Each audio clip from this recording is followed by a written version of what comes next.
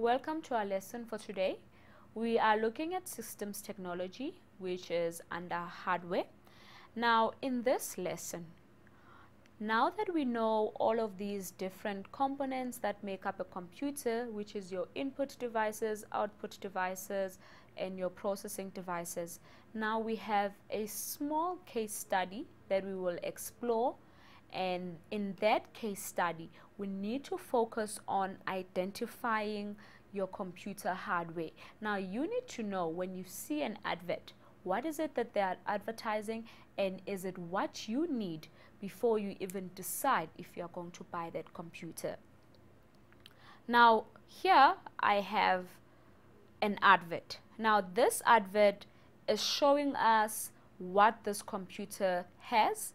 It has an Intel Core, dual-core 11 processor with 1.8 gigahertz. It has 320 gigabytes of HDD, DVD and DVD-RW dual player, 1024 megabytes of RAM, 512 megabytes of DDR, ATR graphics card with 512 megabits, and you can see the rest. This is all part of this computer. Now, before I can even decide to buy this computer, I need to ask myself a few questions.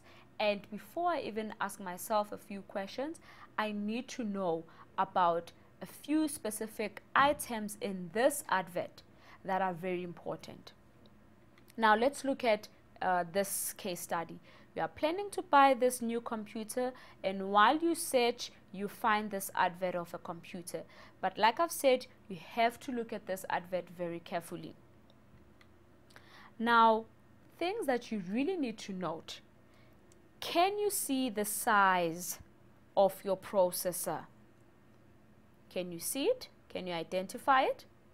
Can you see the size of your RAM? Will you be able to see it and identify it? And are you able to see the size of your hard drive? Can you see it? Can you identify it? Now, those are the three important items in this advert that you really need to know before you can even start deciding. Now, if you remember, we did talk about a processor, what it does, what a RAM does, what a hard drive does.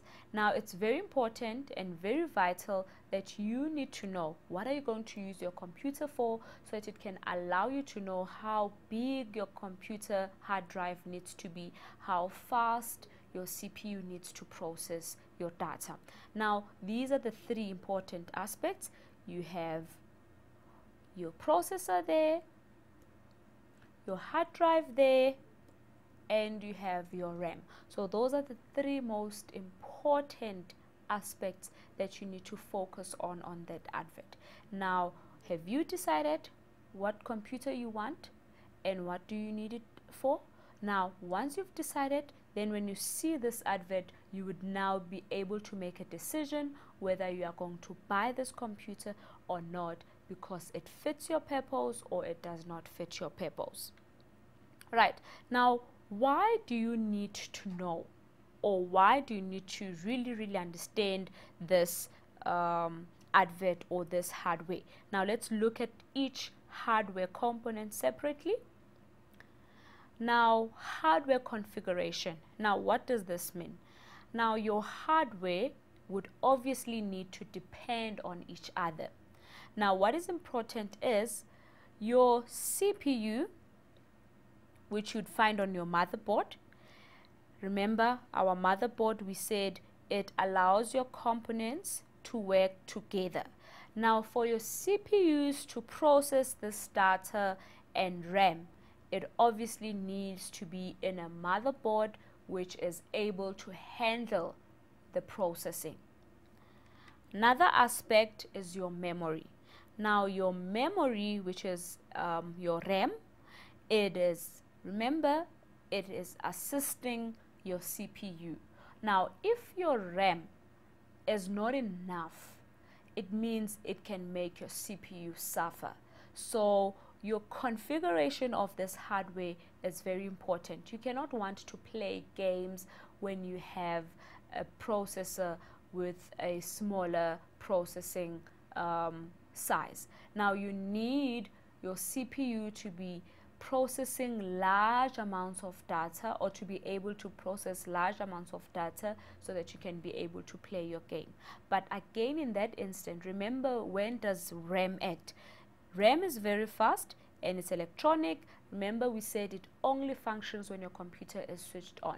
So while your processor is busy processing, your RAM needs to be able to handle that data in order your processor to function and process your data quicker and quicker. Now remember, you wouldn't want to use a computer that takes seconds and seconds for it to respond. So this is all very important, and it's very important that it works together.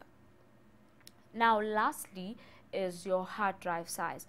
Hard drive size would obviously mean that your hard disk needs to be bigger if you want to store larger programs, or if you want to use other programs that need bigger storage. Now you cannot want to be playing games and you play games with a storage which is smaller, because remember, games would be software that needs to be installed onto your computer, meaning they would use more space. So you definitely need more hard drive space or more hard drive size so that you can be able to store your games.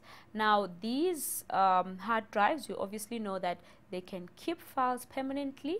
They are mechanical or optical, or you can say electronic, but they are slower because they are even able to keep data even if your computer is off.